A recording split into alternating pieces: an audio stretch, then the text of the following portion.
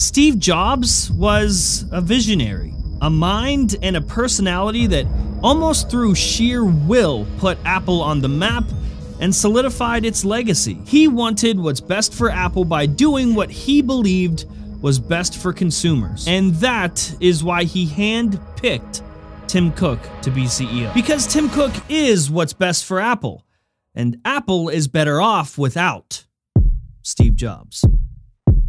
Great things in business are never done by one person. They're done by a team of people. Today, I want to talk about the new direction of Apple. I'm more excited about them now than I have been in years. By now, you're caught up. You know about the new iPhones, the iPhone 11, the new normal, and the iPhones 11 Pro and 11 Pro Max. You might consider them to be the most boring iPhones in a long time, but I would argue that they're actually the most exciting iPhones in years. See, tech quote-unquote enthusiasts get too caught up in being reactionary, and they get their butthole all puckered up over pixels and gigawatts. It's like nothing exists until it's absolutely right in front of you. And if it's not in your line of sight, you cannot comprehend it. But unlike the YouTube comment sections, business is not reactionary, and Apple is playing the long game. What we see, what we're witnessing right now from Apple, is a transitional period. It's a transition from the old Apple to the new. This is Apple after the iPhone.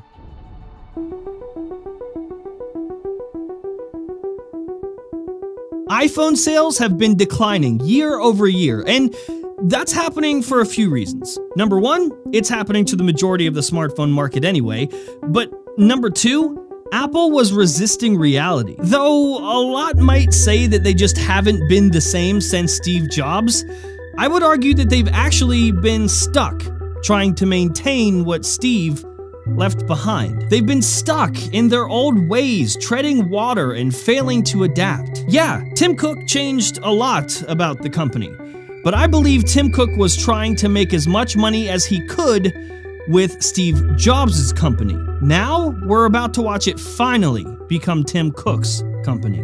The neatest thing that happens is when you get a core group of, 10 great people, it becomes self-policing as to who they let into that group. So I consider the most important job of someone like myself is recruiting.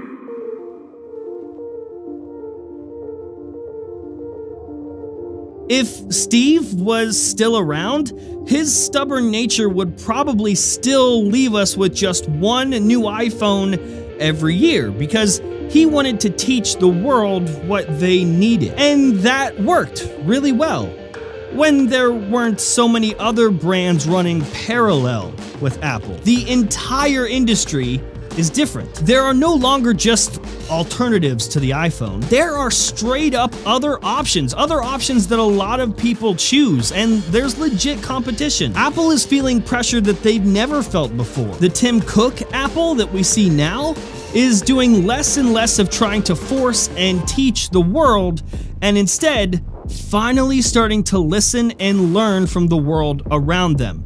And they are adapting so they can continue to try to be a part of it. More products, more options, more entry points into the Apple ecosystem. More money. I mean, Steve was so stubborn that he didn't get treatment for his cancer right away. He thought like juice and good vibes would help it go away.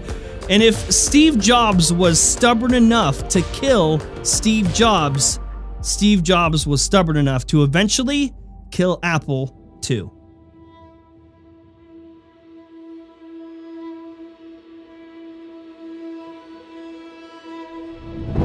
Let's face it, Apple has a nearly $1 trillion market cap. And you may not know this, but 2/3 of all of that money came under Tim Cook's leadership, came after Steve Jobs. And you're probably saying, hey, it's not all about money, but as a CEO, Tim Cook has made more of it than Steve Jobs ever would have.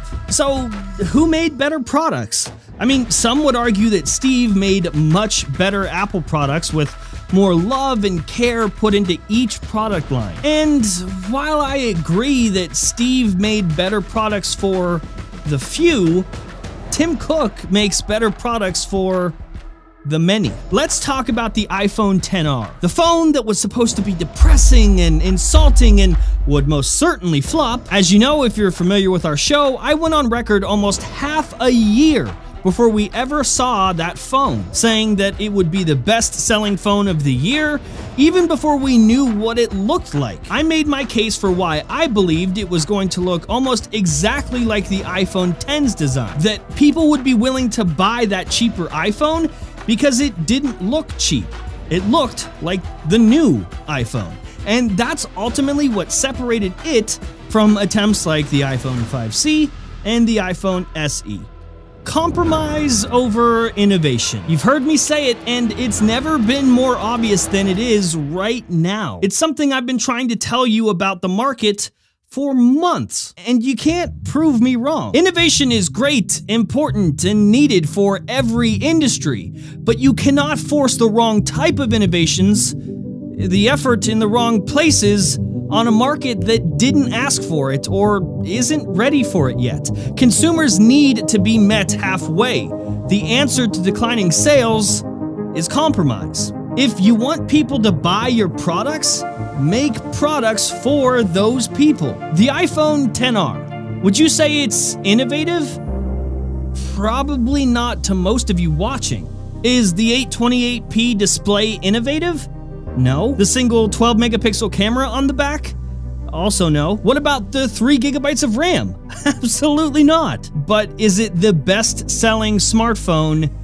Yes. The iPhone XR is the best phone on the market. Not because of specs or based on any of the metrics that you would probably use, but you, me, we really are disproportionately outnumbered by everybody else, the average, everyday, regular consumer. And no, it doesn't mean that they're dumb or that they don't know what they're buying.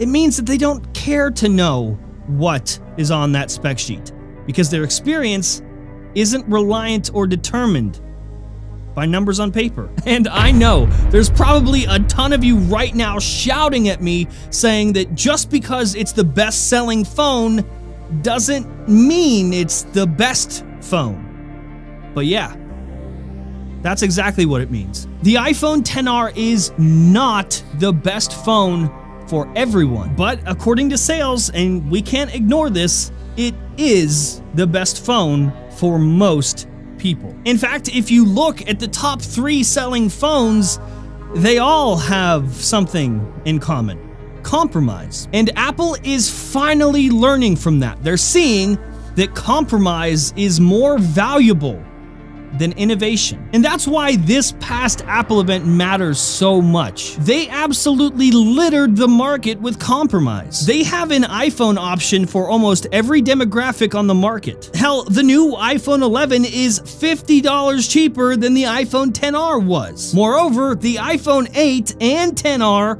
are also staying, not being discontinued. That's a major power play from Apple, because now, to Apple, it's not about getting you on the latest iPhone. It's just about making sure that the phone that you have in your pocket is an iPhone.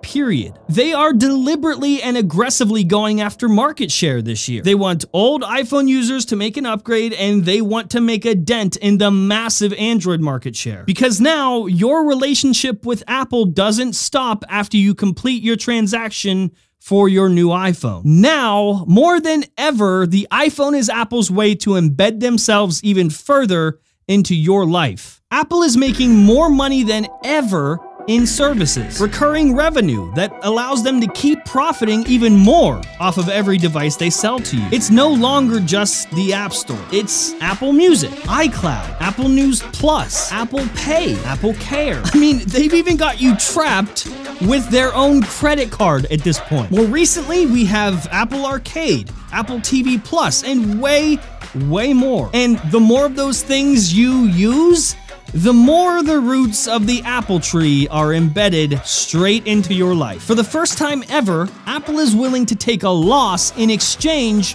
for market share. They're losing out on a ton of money by selling the new iPhone 11 for $50 less than they did with the XR. They're losing by selling Apple Arcade for $4.99 a month and Apple TV Plus for $4.99 a month, even giving you a free year along with your purchase of a new Apple device. I mean, let's be real.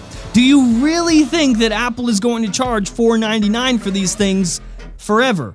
Hell no. Eventually, they'll charge $10 a month, $15 a month, but only after they've got you locked in. By taking a loss on some of these products and services, we are seeing Apple invest in themselves. They're investing in themselves in exchange for market share, something they've needed to do for a long time and something they probably wouldn't have done under Steve Jobs. Listen, I get it. It's fun and cool to say that Apple died when Steve died.